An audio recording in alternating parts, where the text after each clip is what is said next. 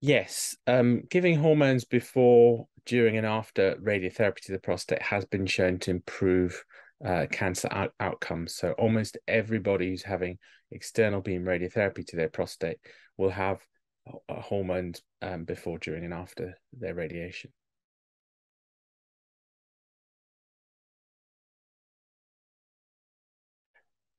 Well, it was proven in a large European study comparing men who were having radiotherapy alone to men who were having hormone treatment before, during, and after their radiotherapy. And since then, that has been adopted as a standard of care.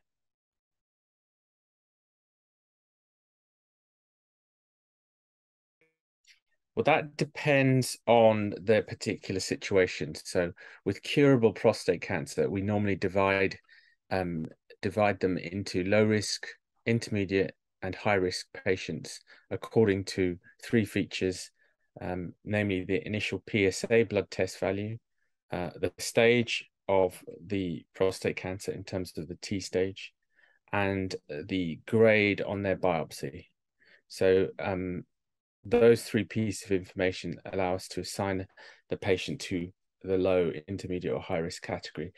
So, for instance, patients who are in the high risk category, typically I would offer them 2 to 3 years of hormone treatment in total, whereas most of the patients in the intermediate category would have 6 months of hormone treatment.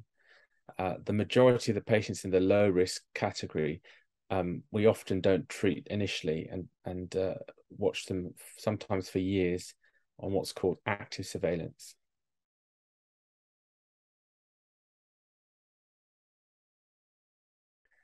Well, we can treat most patients with localized prostate cancer with hormones and radiotherapy. I suppose the other way to look at the question is, who do we try to avoid using hormones and radiotherapy if possible? That would be younger patients, that patients sort of 60, 65 or less, who have very curable disease.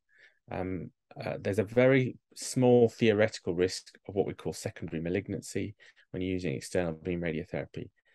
Um, so obviously the prostate will get the very high dose, but in order to get that radiation dose to the prostate, the X-ray beams will travel through the rest of the organs in the patient's pelvis to get to the prostate and go out of their body.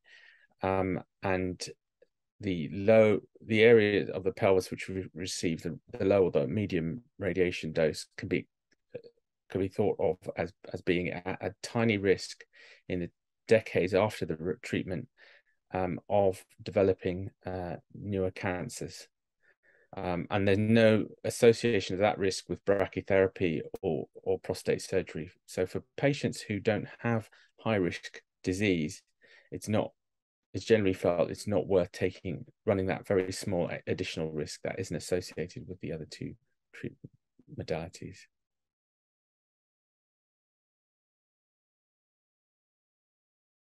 So the hormone treatment has its own side effects or endocrine effects. Effectively, hormone treatment switches off the patient's production of testosterone from their testicles, which tends to drive prostate cancer.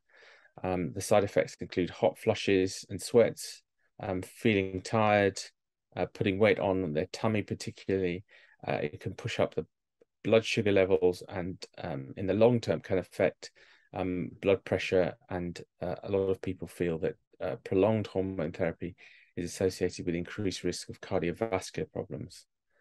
The side effects of the radiotherapy can divide it into the ones that happen during the course of radiation and for a few weeks afterwards. These acute side effects affect the waterworks. The urethra, which carries the urine, runs right through the middle of the prostate. And so it's difficult to spare that with external beam radiotherapy.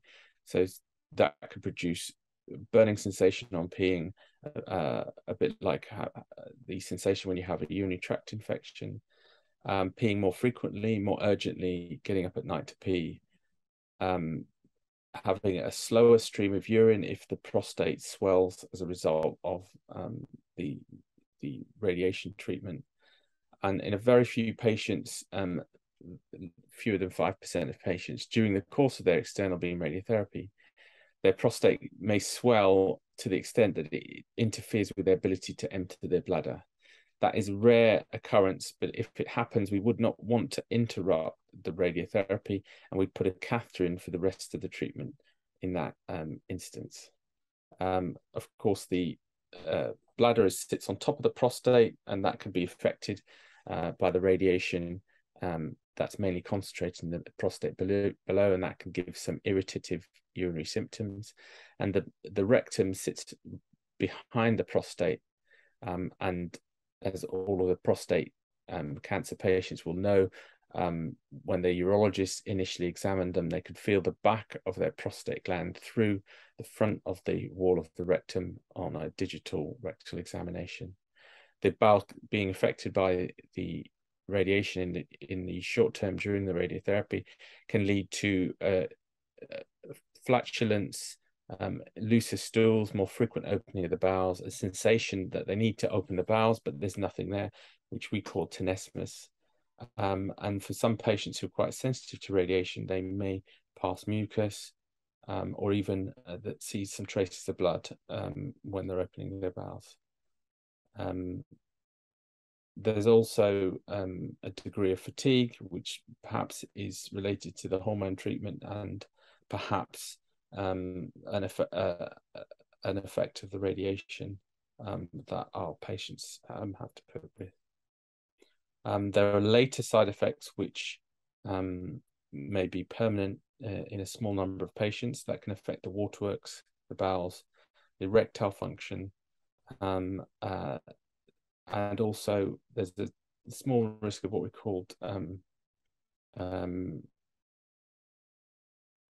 there's a small risk of thinning of the bones of the pelvis being compounded by the radiation that has gone through during the treatment, causing fractures in the future in a very small number of patients.